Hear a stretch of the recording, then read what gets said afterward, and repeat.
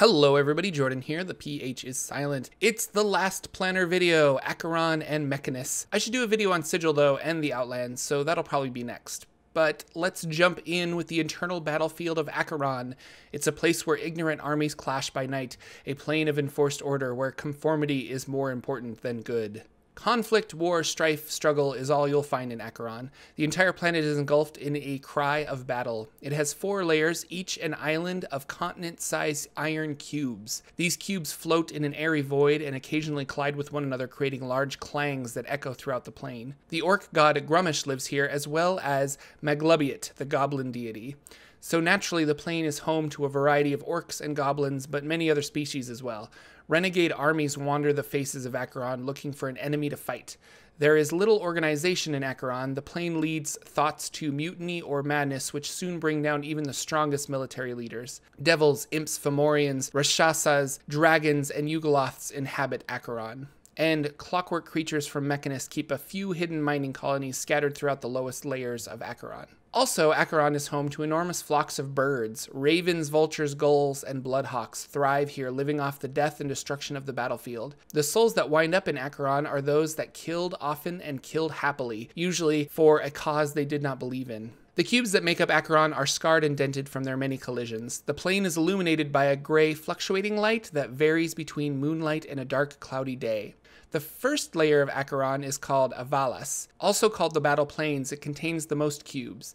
They vary from city-sized to continent-sized, the smaller ones being the oldest, having been worn down by eons of collisions. It is here in Avalas, on the cube Clangor, that the goblin deity Maglubiet resides.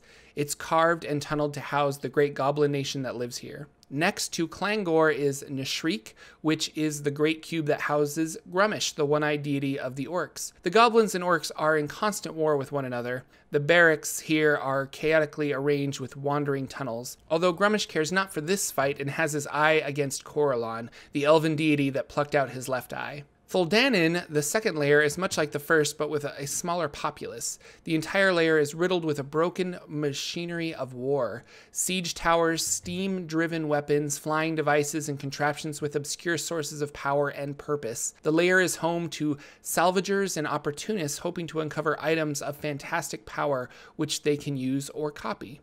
However, they don't stay long because this layer has an aura that will gradually turn a creature to stone. Tintabalus has the least cubes of the rest of the layers, home to shapes of various sides such as a 4-sided tetrahedron or a 5-sided pentahedron, hexahedron, dodecahedron, etc. Grab your dice set because there's a large stone polyhedron shaped just like them. The floating solids are covered in a gray volcanic ash that is several inches deep. When collisions occur, the geometric solids fracture along its natural fault lines, splitting into 2 smaller solids. The constant collision creates a ringing that does not stop. Few creatures live here. Finally, Ocanthus, the last layer, has no light and is filled with fast-flying, razor-thin shards. It's a constant blizzard of blade-like items that make this area truly inhospitable.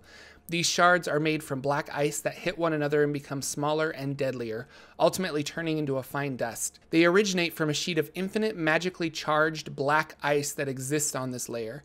Nobody knows if the ice sheet is a boundary or a barrier between Ocanthus and some deeper layer. It is largely unexplored.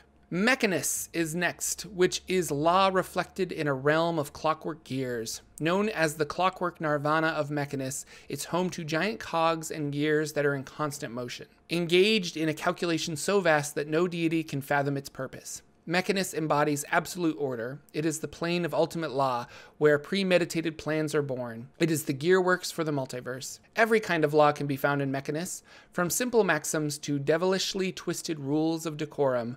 For the most part, Mechanus contains no passion, illusion, or pain. At the center of most cogs are freestanding portals that lead to other planes of existence, and yet some lead to another cog within Mechanus. Mechanus is a single infinite plane with defined layers. The wheels or cogs are composed of stone, earth, and metal ores.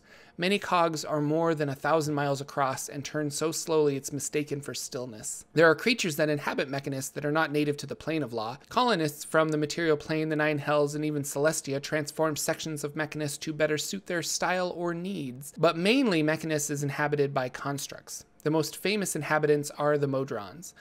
The Modrons themselves are a totally alien regimented race. It's a hive-like hierarchical structure depending on how many sides a Modron has. The bottom of the barrel is the monodrones, which are spherical and can take only one order, which comes from their superiors, the duodrones, which can then follow more orders coming from their superiors, the tridrones, and up all the way to the one, known as Primus.